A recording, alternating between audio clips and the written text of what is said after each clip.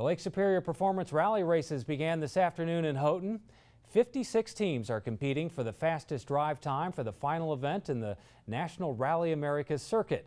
And TV6's Houghton Hancock Bureau reporter Sarah Blakely joins us live from the Covington service area to bring us more on what the races are doing for the community. Hi, Sarah.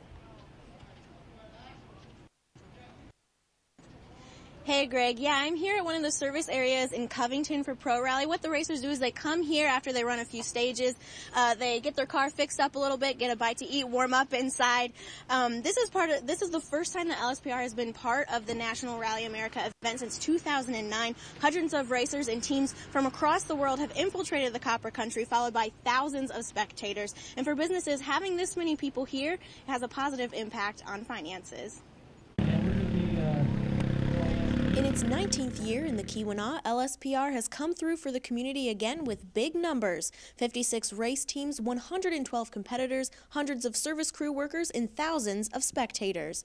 The race start and driver meet and greet were held on the front lawn of the Country Inn and Suites, where a large crowd gathered to check out the cars before they got covered in mud. It kind of gave the spectators an opportunity to get to stay close to the starting point and not have to commute to get to this part to see all the cars in the morning and watch them get ready and everything like that. More spectators are filling rooms at the inn than racers, a change from previous years, but the visitors have completely booked the hotel for the whole week. As soon as the Pro Rally sets their dates for the Lake Superior Pro Rally, we start to fill, and we'll fill pretty much probably a month or two ahead of time. For the hotel's neighbor, the Rock House, traffic into the restaurant has increased by about 10 to 15%. It makes people want to come back, and I think that with the hotel right next door, we have a nice partnership with them. It's nice. People don't have to drive very far.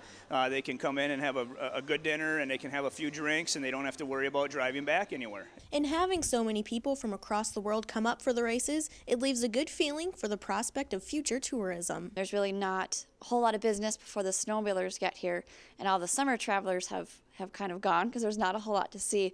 So we're really lucky to have this up in our area.